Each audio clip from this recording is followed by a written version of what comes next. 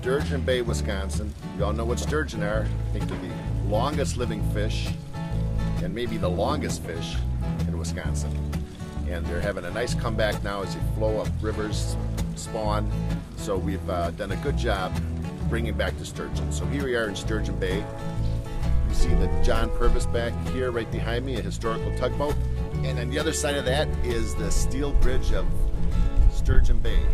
And the state of Wisconsin, due to the age of the bridge, was going to tear it down. But the people here came together and said, we want to keep our bridge. So a new bridge was built. This bridge was saved. And that goes a little bit of what we're made of in Wisconsin here.